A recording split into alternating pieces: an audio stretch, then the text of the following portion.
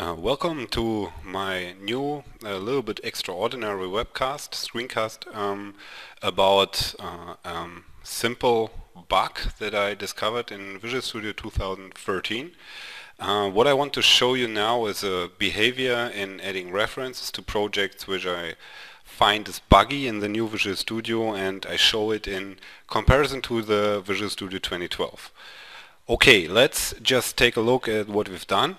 I just open a solution here in Visual Studio 2013.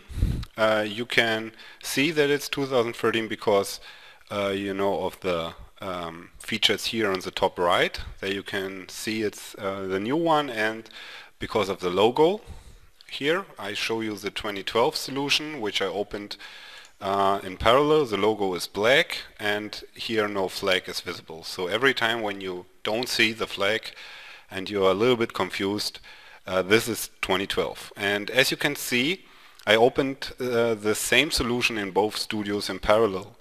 You can see here the solution is named Sample Solution, and just to prove it I go and hit F4 for the properties, and you see it's p.NET Test Sample Solution and Sample Solution SLN. Now I switch over to 2013 and just hit F4 here too, and you see it's the same path. So that's how we can be sure that I'm not doing something strange here. It's just the simple solution opened in both versions of Visual Studio. Now I'm in 2013. I stay here, and now let's take a look at what I wanted to do. I have solution folders, data, logic and UI, and in each solution folder, data and logic, I have a core project which I brought in with the following properties. It's a default namespace which is Coding Freaks as a prefix, and then sample solution, the name of the solution, then the name of the solution folder data, and then core as the name of the project. That's the namespace. And I named the assembly name as Sample Solution Data Core. The same I did here in Logic Core, but instead of data it's using logic. And I did everything in the assembly info too, which means I have a assembly info which is working just without the prefix Coding Freaks. Everything else is just set up like in the properties. This leads to, when I build such a project, this leads to following files in the bin folder, bin debug, it's samplesolution.data.core DLL. That's because in the properties here I use this assembly name, and this leads to the DLL. Okay, fine, so far. That's the way I do it in bigger solutions, which means I just use solution folders for layers, in multi-layer, in applications or tiers if you want to. I use solution folders and I collect just assemblies there, and my main assemblies in each layer are named core. That's my convention, if you like. So now I want to set a reference in sample console, which is just a UI project, to logic and core, and I start with core. Okay, I go on the references, add reference, and I use this one, data, core. He's showing it the right way, data, \core and core. Okay, this leads to this reference, just core.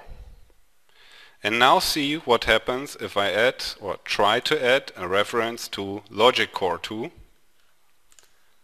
This happens in Visual Studio 2013. Okay, now I'm a little bit confused. I just remove those both references. See, it's clear, no core is referenced anymore. And I switch over, I save it, and I switch over to Visual Studio 2012, which immediately says, hey, there was something going on this solution in 2013. Should I reload it? Yes, reload it. I just get rid of the properties right now. So he reloaded it, And now I do the same here in 2012. I hit add reference, I go to core in data, say OK, and see what happens. He's adding core, and here's the suffix saying I mean data / core. And now guess what happens if I add this reference to, nothing strange about it, Visual Studio 2012 says that's fine for me. What's happening here? In 2012, obviously, if I go and edit the project file, there's going on, just go this one.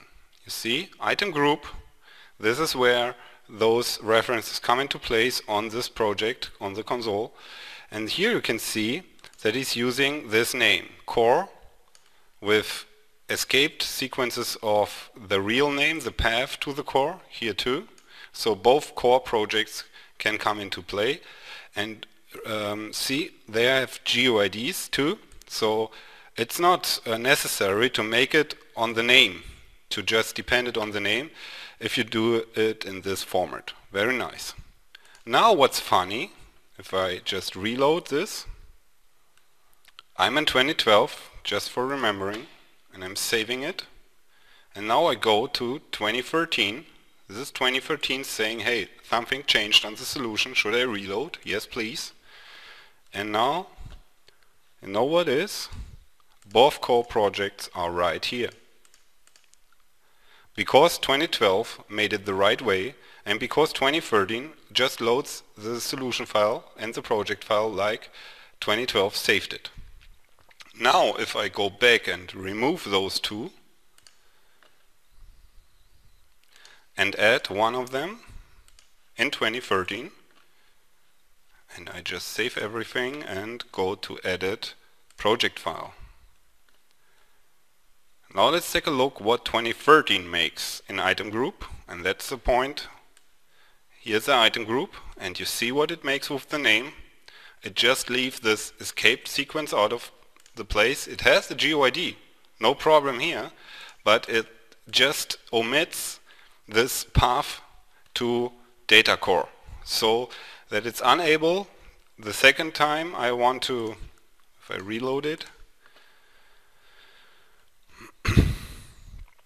now if I try to add another reference to logic core, now he finds this name is already referenced inside the project file and he complains. Now a simple solution could be just to rename those project names. Just listen what I said, not the assembly name, not the namespace, not anything, just the name of the project to logic.core and to data.core. Now he immediately updated here the reference name, and if I now hit add reference to logic core, everything is fine for him because the name is unique and he's not complaining anymore. But what seems to be a simple solution to this problem isn't very practicable if you just try to imagine you have a project which you build up in 2012. Here it is, 2012, black logo. I have projects with like 60 up to 120 projects in one solution. And if I just now use this technique which I showed, just renaming those projects to other names, it's just not practicable, because maybe just one developer decides, hey, I want to use this one, Visual Studio 2013, and he's not able to rename this project because he's not allowed to write in these folders, in the solution folders or areas or whatever, because other team members are responsible for those projects. So he's in the situation that he's an UI developer and he wants just to add a reference to data core, which is isolated because I gave it all the classes in another namespace. Everything is fine as it was in 2012, and now in 2013 he's not able to add references. That's, in my opinion, that is a bug. The bug, I think, hides inside the window here, add reference, because this window seems to make a bug when editing the project file. Something is different here, which is not good because like 2012 shows us, Microsoft had this feature in the past, and so I did nothing wrong in my opinion. So I just made this tutorial first of all to warn all of those people which are believe in the point in the sentence that 2013 is completely compatible with 2012 with the format. Yes, it is in reading the format, but not in writing. And second of all, I hope that Microsoft will take a look at this tutorial, and maybe there will be an update for the add reference dialog, because I think that's an issue. They should do something about it. Okay, I hope I could show you some important information on this, and hope you don't get into the trap. Okay, bye.